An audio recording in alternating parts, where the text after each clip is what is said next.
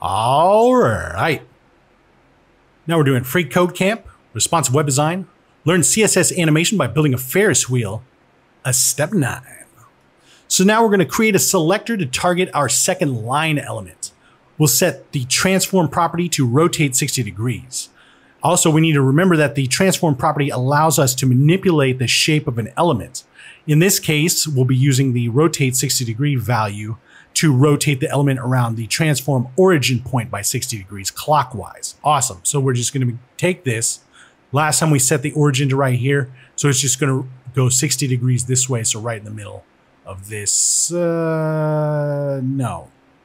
A third of it? Anyway, whatever. 2/3 of it because it's 60 degrees of 90. Okay, cool. So what we're going to do now is say, wait a second. How do we do this? Do you remember? You know what? I sure didn't. I figured it out during rehearsal so that you don't have to.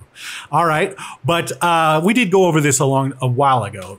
We've got this CSS nth of type selector. I don't remember where it was. Maybe it was in the city skyline thing. I don't know. But we are definitely going to be using this. So we're just going to say colon nth of type after line. And we'll just, since we're targeting 2, we'll put 2 in there. So we'll come over here and we'll say dot line, because it's a brand new selector, dot line.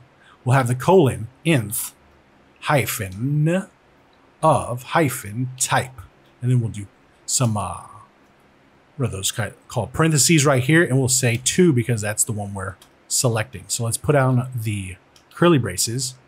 And inside here, we'll say transform rotate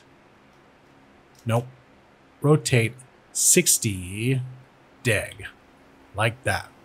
And so as you see, we now have a slice of pizza going on right here, right? A slice of New York style pizza. This isn't the Pizza Hut 8 cut. This is the New York style 6 cut.